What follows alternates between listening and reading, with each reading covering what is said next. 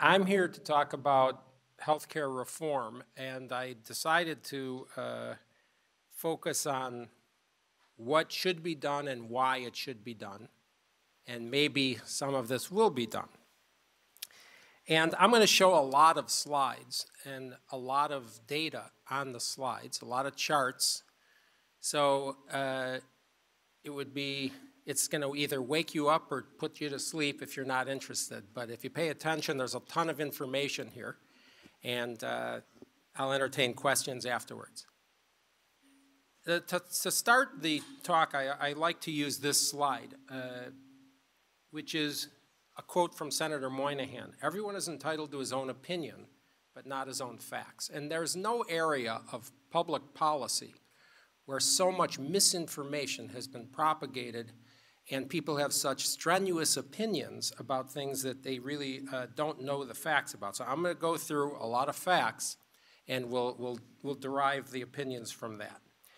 There's a big contradiction in today's discussions about healthcare, and that is that when you ask people how to rate their own experience of healthcare in the United States, the overwhelming majority are and always have been very satisfied. But interestingly, and I think it's a contradiction, the same percentage of people say the system needs fundamental change or complete rebuilding. And I think this is an illustration of the misinformation in the discussion. When people have their own experience, they know that the United States has, as I will show you from data, and you can read afterwards, the best healthcare in the world.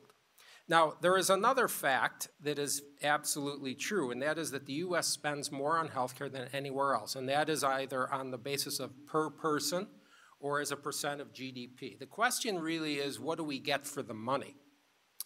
And an argument that we don't get much was inferred from this World Health Organization report, and it came out in the year 2000, and it's still being relied on.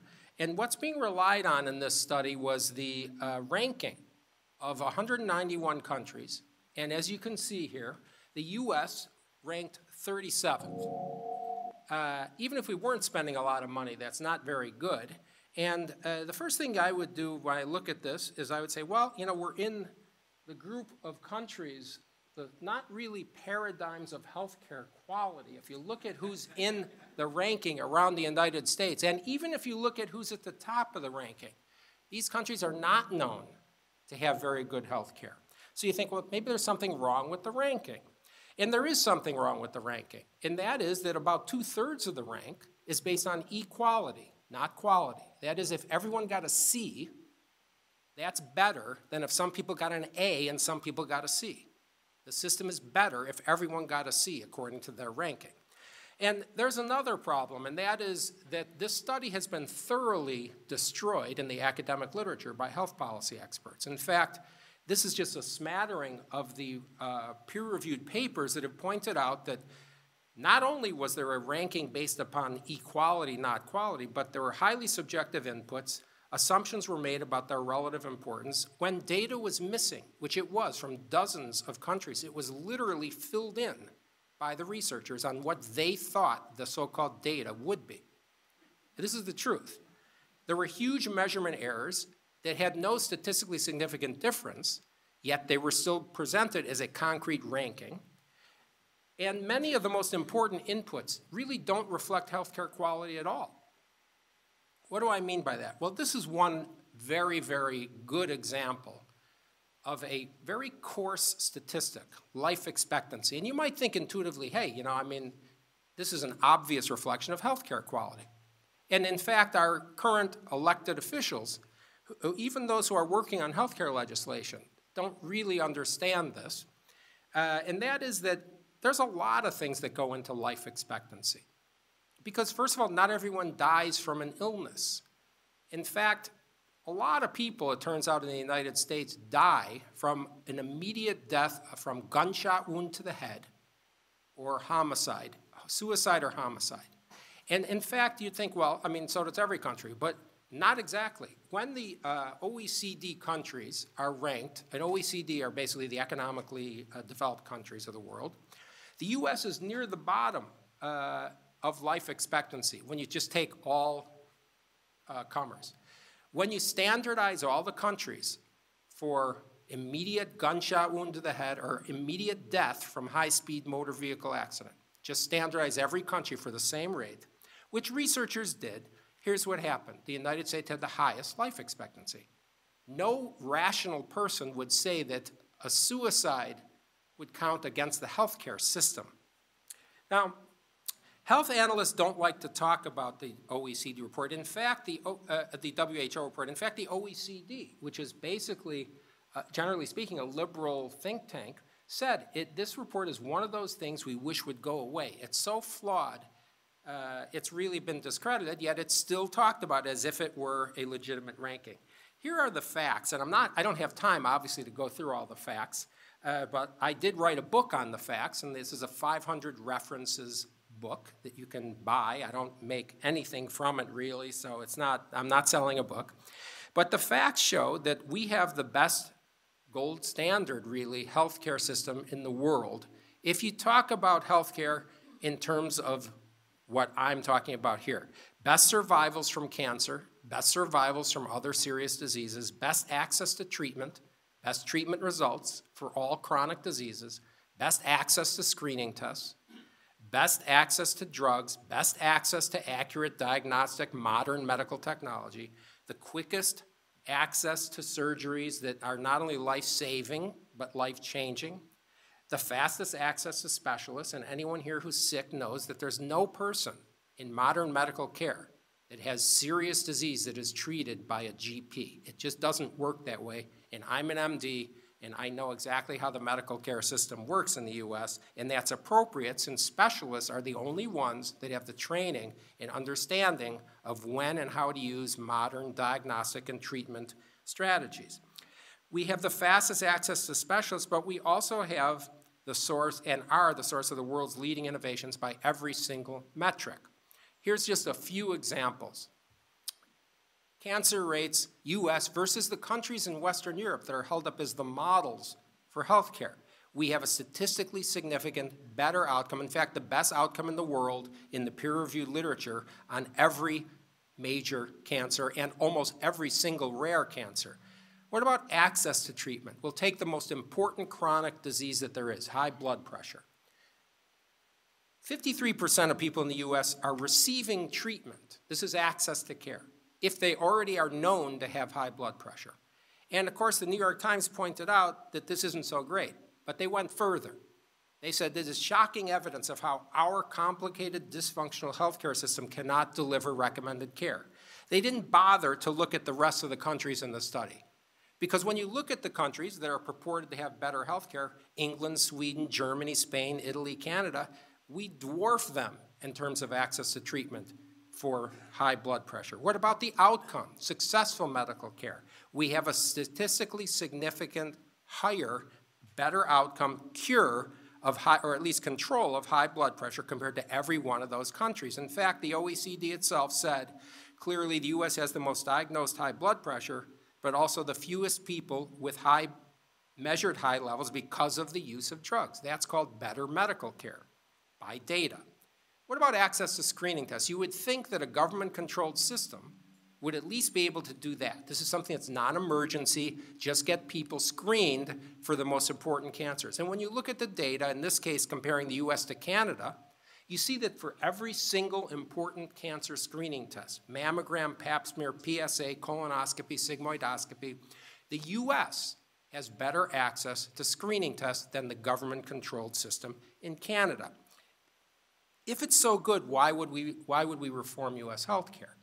Well, there's several important reasons. One, there are demographic realities. We have a remarkably aging population, and we harbor a massive number of risk factors, particularly but not exclusively from obesity, which means if we don't do anything, the system will be completely overwhelmed. Secondly, the public plans that we have are unsustainable and failing, and I'm going to go through why that's true. The Affordable Care Act, or what people sometimes call Obamacare, has instituted harmful, misguided regulations that specifically have caused higher insurance premiums and consolidation throughout the healthcare industry. including doctors' practices, hospitals, even insurers. That has reduced competition and choice, and that's always bad for consumers. The wrong incentives have been in place for decades, and they were doubled down by the Affordable Care Act, both economic and health related, and I'll go through that. The Affordable Care Act expanded government insurance, okay, and I'm going to show you by how much. Yet it's private insurance, not government insurance, that actually gives you access, broad access to care. And another big reason is that the Affordable Care Act is promulgating what I call a two-tiered system that isolates the most vulnerable people in our society from the excellence of America's medical care and wastes hundreds of billions of dollars of taxpayer money. And this is very important because I think this is not a partisan issue. And so here I think there's some common ground. There are two very important realities before we talk about what should be done and why it should be done. Number one, successful Medicaid reform, which is the program for poor people, depends on reforms to the entire system. If you don't do it that way, you get what they have in other countries, like the NHS in England, who I don't know how many people have been there, where there's a parallel system of private care, and virtually everyone who can afford it, which means, in fact, more than 80% of people who make over $80,000 a year in the UK use private insurance and private care. They avoid their NHS system because it's inferior, as I'll show you. And the other essential reality is specifically it's the poor who will suffer the most if somehow we pursue this inexplicable rationale for single-payer health care, because it is truly only the poor that will be unable to circumvent that system. Nobody in this room will use that system, I guarantee it. Projected health care spending. Okay, when you look at projections, and of course projections never come true because the thing that goes into the projections do change, we know this, but if you look at the projections, and these are the projections of spending, and the black line here is the federal tax revenues. The revenues, the government has no money. They take money from you. That's their money that they use. We know this. I have to explain this to my children all the time. And this is about what they take. They have about 17, 18, 19% of GDP is their revenues. And if nothing changes in health care, by 2049, all of their money, all the federal dollars will be taken up by Medicare, Medicaid, and Social Security. There will be no money left, zero, for any domestic program, for national defense, for anything else. So we know that's unsustainable. Now, what did the Affordable Care Act focus on? And this is really very important, I think, to understand. It focused on increasing the number of people with insurance. And it did that by centralizing government authority over health care. And it did that by adding a number of regulations and mandates. I'm not going to go through all these, but mandates on individuals and businesses, regulations on private insurance, regulations directly and indirectly that impacted healthcare payments, and roughly 21 new taxes totaling over $500 billion over the decade. That's how it did that.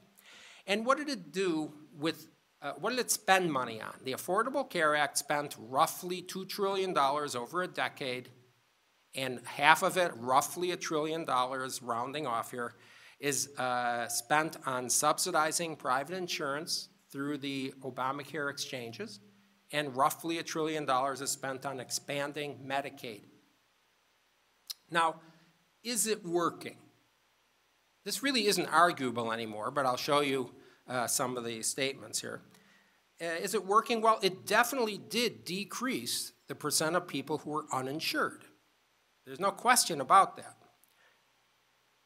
Now, it did that by markedly expanding the number of people on Medicaid. 60 to 84%, depending upon what you read, and I said 60 here, of the people who are newly insured under Obamacare are insured through Medicaid. Did it reduce health care expenditures? Well, there was a headline here in the Washington Post from one of the advisors to President Obama, health care law success story, slowing down medical costs. And then you look at the numbers, and this is the healthcare spending over time, and this is the US, and since the implementation or since the initial signing of the law, there was a plateauing or a slight decrease. By the way, this is an illustration of Washington speak. They think that a decrease in the rate of growth is a decrease. Okay, there's a nuance, but a very important difference there. But in any event, we'll give them that. There's a plateauing here of the US healthcare spending. The problem is that there's a plateauing of every country in the world of healthcare spending. Now, you have to be all in on the success of Obamacare to think that Obamacare caused healthcare spending to slow in every country in the world. And in fact, the OECD itself that generated the data said that the reason that healthcare spending slowed was because of the economic crisis of 2008. We have evidence that that's also true in the US. When you look at what happens following the recessions that are outlined here in the shaded blue, every time there's been an economic recession historically in the United States, there is a slowing in the rate of health expenditures in the country. And when the recession has recovered, as it is now, the rate of healthcare spending increases. Okay, we know this. No, it is not working. Why do I say that? Well, because health insurance premiums have exploded. Millions of people, in fact, 10 times the initial projections, will have been kicked off of their chosen insurance plan. There is a shrinking number of doctors and hospitals that even accept the Obamacare insurance, as we read about, I hope, in the news every day. There is a marked loss of insurance choices for those that are dependent on Obamacare exchanges. We're spending $1 trillion for expanding Medicaid, and it's a failing program. And there has been a very harmful secondary effect, the so-called unintended consequence, which is a consolidation because of the regulations of doctor practices and hospitals that actually raises prices. It's harmful to consumers. The problem is there is a big disconnect in healthcare reform, and this is not a one party or the other. Both parties don't seem to understand this. Politicians focus on making health insurance more affordable, as if that's the primary goal. And they do that by, in the Obamacare model, subsidizing consumers and putting in regulations, direct cash to buy insurance. And in the GOP models that have been put forth, they've done it through what are called refundable tax credits, which is basically cash, okay? The problem is that insurance premiums are secondary. That's not the primary thing. Insurance premiums reflect the cost of medical care, mainly, and the regulatory environment. In fact, you can give a rough estimate that about 80% of an insurance plan is due to the cost of medical care. Now, since the Obamacare law went into place, the increase in premiums is mainly, overwhelmingly, due to the new regulatory environment. The primary goal of health reform should be to reduce the costs of medical care. Everything else follows. And by everything else, I mean access to care, insurance premiums, and even the cost of government insurance programs. If the cost of medical care was lower, everything else becomes easier and more broadly available. The key is the small print here. Without harming access, quality, or innovation. We know in countries with centralized single-payer health care, there is one and only one way that they restrain costs of health care. That is to limit health care. That's why there are unconscionable, really, delays for care. People die while waiting for care. They have worse health care outcomes than we do. And in fact, the solution, as I'll outline later, don't want to give away the punchline here, is that the solution to the failing systems of single-payer health care is they take taxpayer money and they pay for private care. And sometimes even in neighboring countries. This is not understood by the people advocating single-payer health care here. How do we lower the cost of health care? Just like the prices come down in every other good or service in the United States. The same reason that that supercomputer in your pocket that you call a phone costs hundreds of dollars, not $20,000. And that's by instilling competition and the correct incentives. These are the steps. And this is in the Wall Street Journal piece I wrote a week ago, and you can read about that. I talked about this a little bit actually on TV this morning on Stuart Varney, who's my favorite TV guy, if anybody watches that show. The key steps to reduce the price of medical care. Incentivize people to care about the price of medical care. No one cares about the price of medical care. No one here asks, really, I bet, or almost no one, what the price of something is.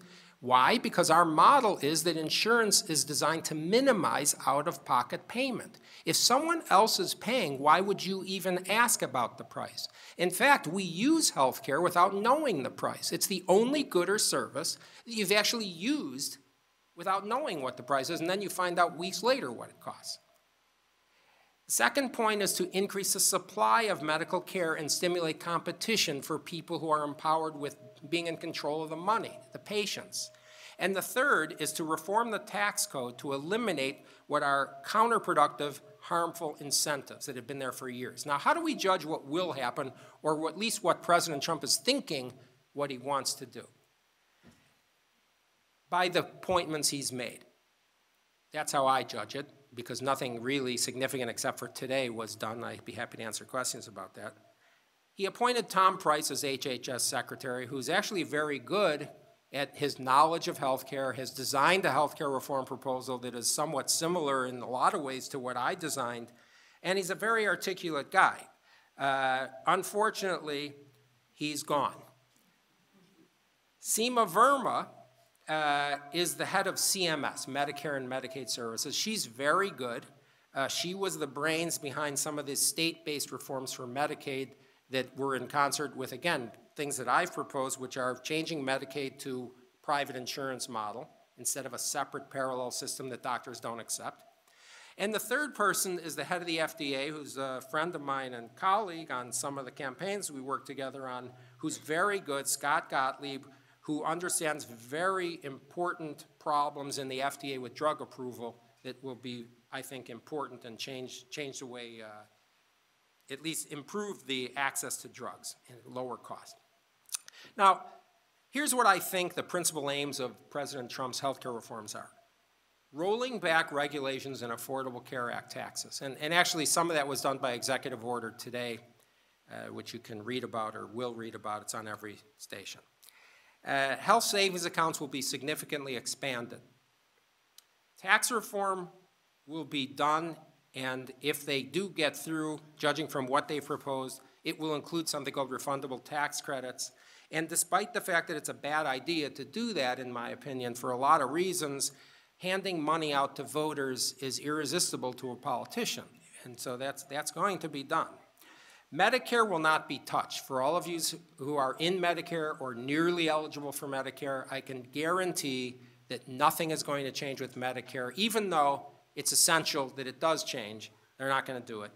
Medicaid will be transformed, and the way I think they're going to do it is they're going to, as they've proposed already, trying to delegate power to the states, because it is in theory and somewhat in practice a state-based program, although you have to realize that Medicaid, the program for poor people, is about 60% paid out of the federal government, even though it's called a state-based program.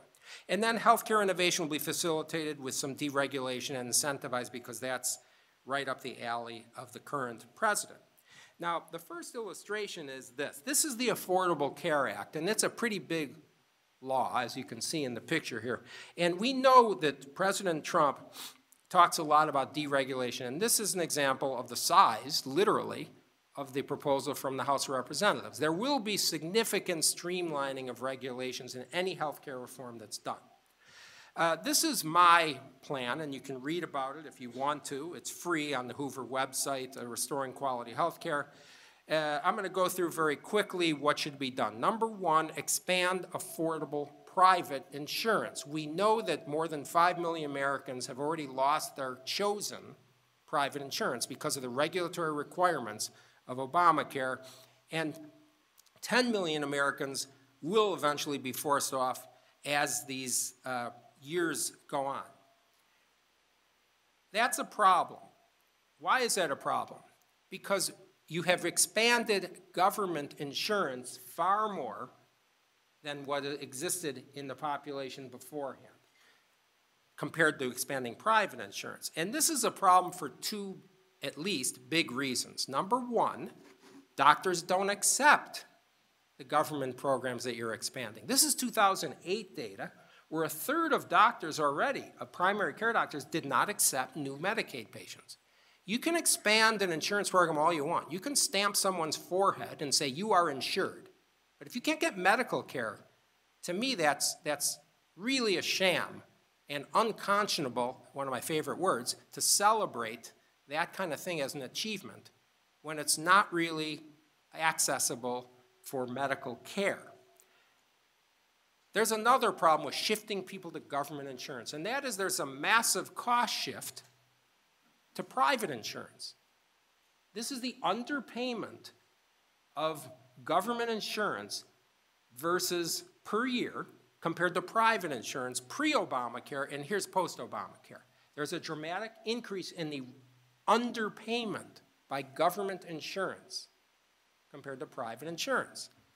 That cost shift is significant. In fact, a family of four using private insurance in 2008 numbers was already paying almost $2,000 extra because of that cost shift. Because you have to realize government insurance pays less than cost of care. Okay, so if you want to wipe out private insurance and make it unaffordable, you'd put more and more people on government insurance because that makes private insurance paying all that underpayment.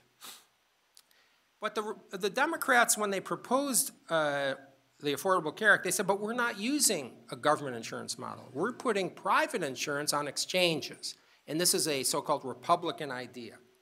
And health insurance exchanges are actually a good idea. They work when private companies get together and put up insurance plans. That actually works in giving people choice, and people spend less money when they want to. But then there was this part of it.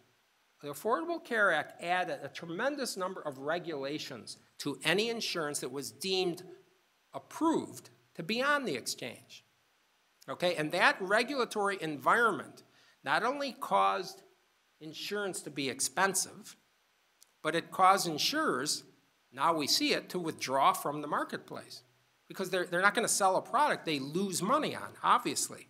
And when you look closely at the insurance that people even buy, a choice of doctors and hospitals is significantly less than it used to be. Here's some data. Here's the private health insurance premiums after the first full year of full implementation of the Obamacare exchange rules. Average U.S. county, the premiums went up 49%. Okay? This is what's happened in the first 4 years. Individuals, families, the premiums have exploded. At the same time as deductibles have increased. Everybody here probably understands that a deductible is the amount you pay until your insurance kicks in. If the deductibles are higher, usually the premiums are lower. But here we had the worst of that. We had premiums explode and deductibles explode. In fact, the Affordable Care Act specifically, preferentially in a way, harmed high deductible plans. That's my data on the rate of increase of premiums depending on what type of health care plan. Now, I said that the Affordable Care Act insurance has reduced the access to doctors and hospitals, and that's true. The year before the full implementation, a third of individual health plans had what are called narrow or ultra-narrow doctor networks that accepted the insurance. First year out, now it's doubled. 70% of Affordable Care Act exchange plans had what's called a narrow or ultra-narrow network. And let's just, as a concrete example, look at cancer care. This is one of the gems of the American healthcare system. Okay? It turns out that 13 of 19 of the top cancer hospitals in the United States were not accepting the Obamacare exchange insurance. So you think you're going to be seen at Sloan Kettering or MD Anderson or Stanford? No. You have insurance, but doesn't cover where you think it covers. This goes further. The networks of doctors that accept the Obamacare insurance 42% fewer oncologists than if you bought private insurance outside Obamacare. 42% fewer cardiologists, a third less psychiatrists and primary care providers, 24% fewer hospitals. That's what we mean by narrow network. The insurance choices have continued to decrease. This is 2015. Only 7% of counties had one insurer on their exchange available, and 2/3 had 3 or more insurance choices. 2017, only 2 years later, with the regulations of Obamacare, look at the change here. Almost 40% now, actually, for next year, it's not even on the graph, are only going to have one insurance plan possible, one insurance provider in your county. The key to lowering insurance premiums is to reduce regulations and to create incentives to seek value. What do I mean by that? High deductibles are very important to reduce the price of medical care. It's not for everyone. It's not a panacea. But if you're paying directly, you care what you're paying. This doesn't even need to be argued, really. This is true in everything we do. And high deductibles actually restore the true purpose of health insurance. Health insurance, and any insurance, is to reduce the risk of financial loss, large and unanticipated. It's not to subsidize. You don't buy homeowners insurance to pay for your light bulbs, right? That's not the purpose of insurance. There are other ways to give people money for routine and small expenses, but that's not the purpose of insurance. And when you require all insurance to be bloated with those kinds of mandated coverages, all insurance becomes very expensive. In addition, that type of insurance model instills harmful incentives because everything is paying, you don't care what it costs. And you actually use more health care when you don't even need it. We know that high deductible plans decrease spending. It's a fact. This is not an opinion. There are studies on this. It decreases spending by about 15% per year, and it doesn't harm patients because people think about what they're doing. And there's nothing wrong with that. There is nothing that's free. So you have to, at least seek value. A third of savings for people who use high deductible plans are due to lower cost per utilization. In other words, they're shopping around. And actually, Americans want lower cost insurance. They want higher deductibles. It's the fastest growing type of insurance. And the last I heard, we had a representative government. Now, this is a very fundamental economic principle, and we're in the econ building here. So when people have choices and are consciously spending their own money, they make value-based decisions. Okay, this is obvious, but somehow needs to be stated. Second reform is to markedly liberalize and enlarge health savings accounts. Why? Because health savings accounts, which are tax-sheltered accounts that can be used on health care expenses, reduce the cost of medical care. Why do I say that? Because they're proven to. Another 15% beyond high deductible plans. In addition, people with health savings accounts use wellness programs more frequently because they're interested in saving the money. They have a motivation. And so they use wellness programs, and these are validated wellness programs that improve health from the data. Health savings accounts is a little bit esoteric, but this is a better tax proposal than having a deduction for health care. Because while the contribution to health savings accounts is deductible, it does something else. It incentivizes saving money. It makes you price conscious. And Americans want HSAs. There's a record number of people putting in money into HSAs. I talk about decreasing the price of medical care. Is it even practical? I mean, if you're having crushing chest pain in an ambulance, you're not going to shop around for care. Okay, we know that. But we also know that only 5 to 6% of medical care expenditures are emergency.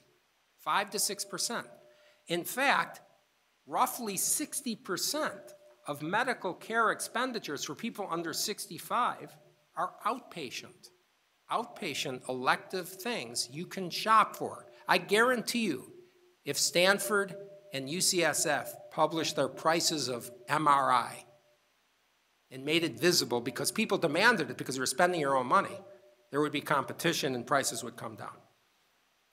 What about the people who really use most of medical care? Top 1% of people spend 25% of the money on health care. Aren't these people, because they spend a lot of money, way more than a health savings account.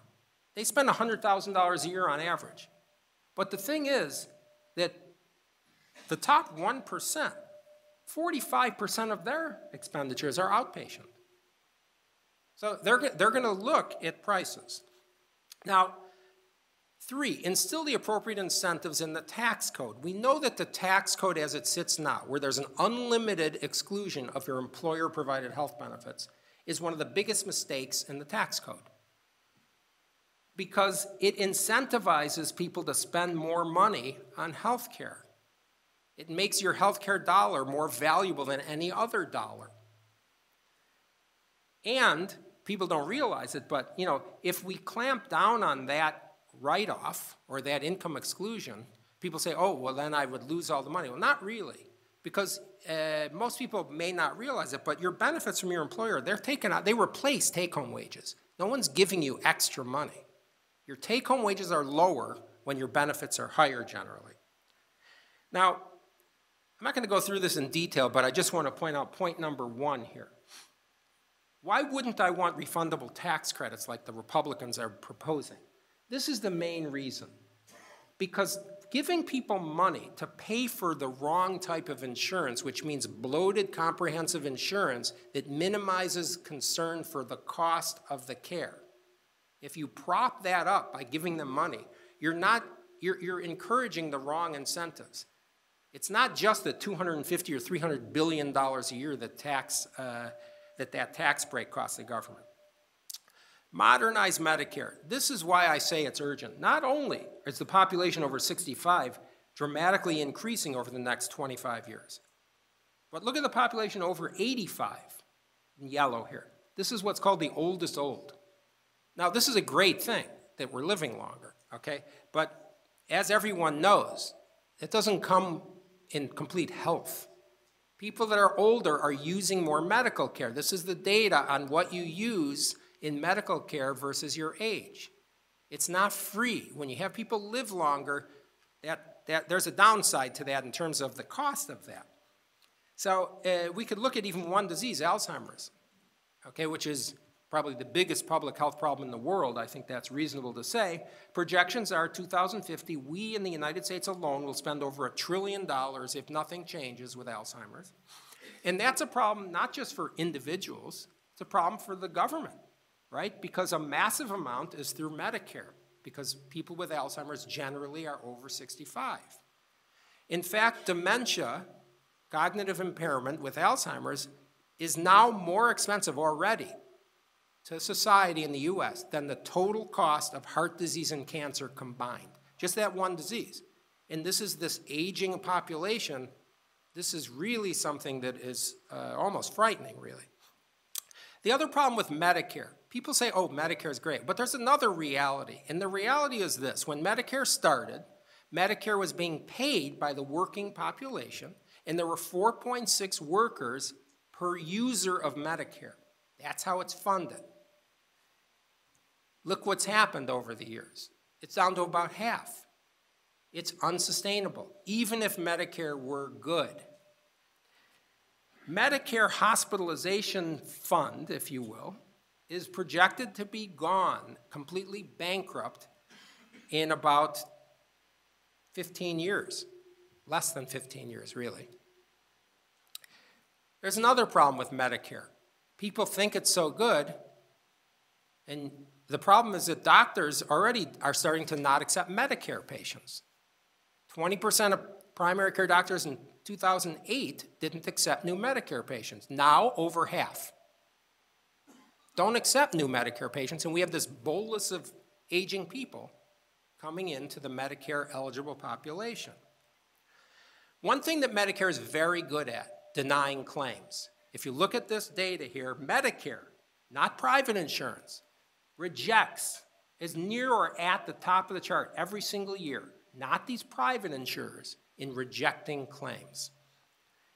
Not to mention $60 billion a year in fraud, waste, and abuse. Yet we have people saying Medicare for all. By the way, about 80% of people with Medicare realize it's not so good. They buy private insurance to supplement it. There are very few people that just have Medicare alone, traditional Medicare insurance. 5, change Medicaid so that these people have the same access to care that everybody else does, and that means through private insurance. This is the expansion of Medicaid. It's generally under Obamacare, essentially all adults. It has nothing to do with children or disabled. I gave you some data from 2008 that about a third of primary care doctors didn't accept Medicaid. When you look at this, of 15 major metropolitan areas, about 45% of doctors did not accept new Medicaid patients in 2009, 2013. 54% of doctors did not accept new Medicaid patients in 2013. This is even more compelling to me. This is a study that I dug up that was put out by the Health and Human Services, the government department itself. It was their study. These are the doctors who accept Medicaid, who signed a contract to accept Medicaid. But when you try to get an appointment with them, 56% of the primary care doctors and 45% of the specialists who said they accept Medicaid don't accept Medicaid. You can imagine how few doctors now really accept new Medicaid patients. Expand it all you want, it's not going to be of any value. The other thing we know about Medicaid and the idea of expanding Medicaid is that in the study, the single randomized study where you take half people with no insurance, half of them get Medicaid, half of them get nothing, and they stay with no insurance. What's the impact? Medicaid failed to improve physical health at all beyond no insurance. What's the purpose of the healthcare system if it's not to improve health? In addition, when we look closely at the medical literature, which I did, and you look at the major best journals in the world, Annals of Surgery, Cancer, American Journal of Cardiology, they all show the same thing. People on Medicaid do worse than people who have private insurance, even if you control for the same sickness and everything else. Okay? How do I know? These are the articles. Okay? What about Medicaid shopping? I say that we should change it to the same kind of program that we want to have for everybody else. Well, 60% of Medicaid expenditures are elective outpatient care. Medicaid reform is already being led pre this administration, and a lot of it was based on SEMA-VERMA. Move toward private insurance models, even HSAs, requiring a copay. And you say, well, how can you say you should have a copay if you're poor? Well, we're talking about $1. Because it turns out that when even people have $1 that they're required to pay, they think about using something. This is very important. There have been 2 major reforms that have been at least attempted to be put through, and I'm not going to go through the details. I just want to go through some facts, because you've all heard about the CBO, and you all read the same things that I read, I'm sure. NPR said, oh, the GOP health plan will leave 23 million more uninsured, quoting the CBO. Let's first look at the CBO. The CBO is a bunch of economists that make projections for the government, and they advertise themselves as nonpartisan. Okay? By the way, nonpartisan is not a synonym for unbiased. Nonpartisan, if you look it up, and I have a slide in here, but I think I took it out, nonpartisan means not affiliated with a party. Okay, accuracy of the CBO projections. Let's just look at what they said about Obamacare coverage. We're talking about the Obamacare exchanges. In 2013, they made predictions about how many millions of people will be covered. And then I'm comparing here to what actually happened at the date. Here's what happened. In fact, by 2017, they were off almost triple from the actual fact. Their projections are notoriously inaccurate. That's point number 1. And to their credit, they know that, and so they revised their projections. So here's an example of how many people will be on Obamacare insurance every year. They made the projection in March 2016. This is millions. Then they came out with a new set of projections in January 2017, and you can see there's a tremendous variance. In fact, there's a third less, roughly. Now, then the healthcare proposals came out from the Republicans earlier this year, months after the January projection. So you'd think, okay, the CBO is going to compare what they project from the Republican plans to their baseline projections of Obamacare. That's the purpose of the comparison. And their baseline projection at that point was the January 2017. But no, they didn't do that. They went back to the March 2016. You might say, well, that's convenient because there's almost a 50% increase from January 2007 to the number of people that they're claiming are insured under the current law. Okay, that should raise an eyebrow, if nothing else, and in fact it did. And one of the representatives wrote a letter saying, well, why did you do that? Why wouldn't you compare to your latest projections about Obamacare? Just because they're worse? And they said, well, we haven't had time. Okay, look at when they wrote that letter. 9 months later than their projections that showed that Obamacare wasn't going to cover as many people. But they went back to the previous iteration of their own projection. I don't know if I'm articulating that well enough, but that to me is really a disgrace. Now, there's another thing that happened, and that is projections about Medicaid spending by the Republican proposals, the program for poor people. This is the amount of money, $393 billion, spent this year on Medicaid. That's a fact, that's not a projection. The projections of CBO came out, and the New York Times said, Senate health care bill includes deep cuts to Medicaid. And Chuck Schumer, the Senate minority leader, said, the Republican proposal slashes Medicaid, quote unquote, the way this bill cuts Medicaid health care is heartless. This is the projection of the CBO itself on the spending on Medicaid. Does anyone think that this equates with a heartless, deep cut? This curve is going up. It's not going down, in case anyone noticed. The CBO set a false baseline for Medicaid coverage in addition to what I said. First, they assumed for the current law that all states have expanded Medicaid, even though only 31 states did. But they claimed in their projection to compare the Republican plan to Obamacare that all the states have expanded and that 80% of everyone who's even eligible in all the states enrolled, even though this is simply not the case. In addition, they claimed that millions of people will not enroll in the GOP Medicaid program just because they might think they're subject to penalties, even though they're not. I mean, there's really, you have to be careful about what you read is the point. Reform 6 strategically enhances supply of medical care and incentivize innovation. I think there's a lot of ways to do this. It's very important if people are going to shop for care. If they want to have choices, you have to have enough supply. And one way to do it is to increase the ability of nurse practitioners and physician assistants to deliver very simple care. Another thing to note is that the medical field itself has put in harmful, restrictive constraints on the number of specialists trained, including residents, and that's a bad thing. I'm going to go through quickly here. Why not cap drug prices? There's a couple things I want to cover. Because when you cap the price of a good, it is historical fact that the supply of that good becomes restricted. And actually, that happens in drugs. We know it does. In fact, there's a body of literature showing it. Price controls strongly delay new drugs launched, significantly diminish new drug early R&D, substantially reduce new drugs being developed, and in fact, the calculations are that the financial benefit from the new drugs far exceeds the savings from capping prices. So I think you better be careful what you ask for if you believe that drug prices should be capped.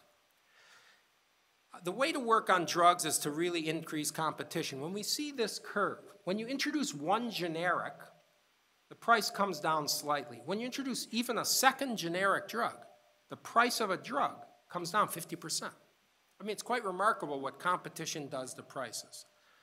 I'm going to go through here quickly because I want to get to the final section here. Kennedy said the great enemy of the truth is very often not the lie, but the myth. And Bernie Sanders, in his campaign and now, says, shamefully, the United States remains the only major country on earth that does not guarantee health care to all people. The only long-term solution is a single-payer national health care system. This says, ceci n'est pas un pipe, okay? We have art people in the audience here who understand this is surrealism, but this means this is not a pipe. Why is that not a pipe? Because it's a picture of a pipe. Health insurance is not health care. I've explained this already in our own current system, okay? And we know it's not by looking at the countries who have horrendous health care and guarantee in their constitution free health care for all. This is 1936 USSR Constitution, free health care for all. I've been to Moscow, I've been to their cities, I've seen their health care. That's anecdotal, but I mean, it's not anything remotely the level of the United States. This is Venezuela's constitution. They guarantee health care is a right, and it has to be, quote, free. We have a single-payer system. It's the VA. And the VA is a disgrace. And everybody knows it. I've worked in a VA. Everybody knows the data on the unconscionable waits for care, people dying as they're waiting. What is the solution? Even here, the solution is to allow veterans to receive care from private hospitals. That's the solution. We're the only country in the world that is moving toward single payer. The countries that have single payer are not only not moving more toward single payer, the solution for their failures is taking taxpayer money and paying for private health care. Single payer systems are worse by the data. This is not an assertion. If anyone's interested, they could look me up. I wrote a piece about 10 days ago. It's on CNN on the facts about single payer, the data. There's a bunch of hyperlinks in there. Single-payer systems have massive waiting lists and dangerous delays for doctor appointments, life-threatening delays for treatment, even for urgent cancer care. Okay, 19% of people in the UK's NHS system that are referred for urgent cancer treatment, quote unquote, 19% wait more than 2 months to get their first treatment. 20% of people who need a brain tumor operated on in the UK, 20% wait more than 4 months to see the neurosurgeon after the diagnosis is made. These waits are never, literally never, found in the United States. Those single-payer systems have delayed availability of drugs that are important, worse availability of screening tests, and last but certainly not least, worse outcomes from all serious diseases. Sweden and the other countries are privatizing after decades of single-payer care. Sweden has privatized all their pharmacies. They privatized some of their extended care facilities, and they're doing more and more. And even though a family of 4 pays over $20,000 a year in taxes in Sweden for their national system, 600,000 Swedes also buy private insurance. Same deal with the rest of the European systems that are single payer. And England, I'm not going to quote the statistics because I already did, but notice that the NHS paid over $8 billion for private care recently. This is a very funny quote.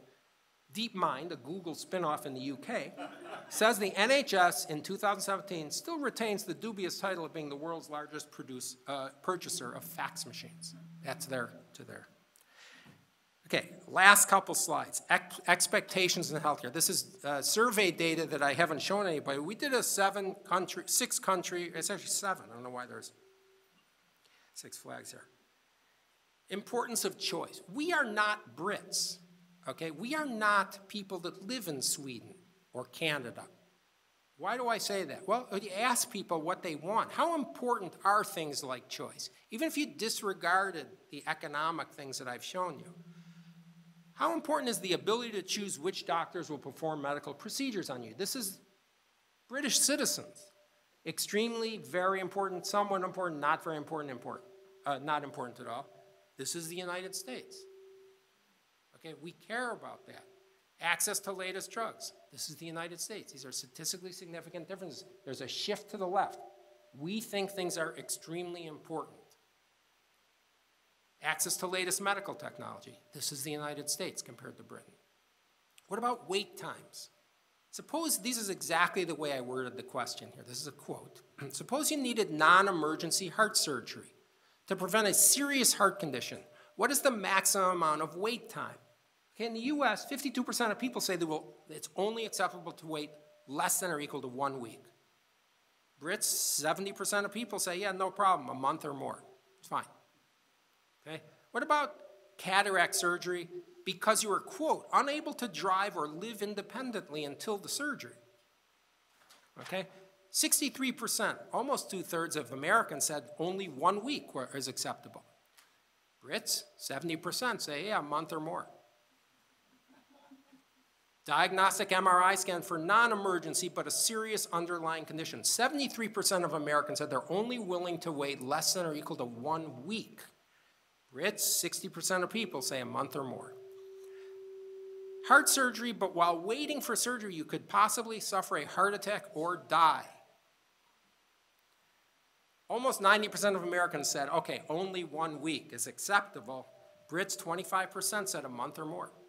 Okay? We are not Brits. Last point. We hear all the time, and I showed it, that 80% of Americans roughly think that the system needs fundamental change or complete rebuilding.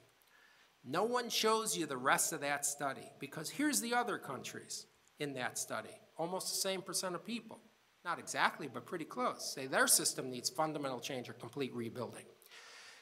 2 take-home messages that I think are very important. Reforming Medicaid, which is a sort of a hot topic in the literature these days in terms of the news. Successful Medicaid reform depends on reforms to the entire system. We want an integrated system. Poor people want the same medical care as everybody else.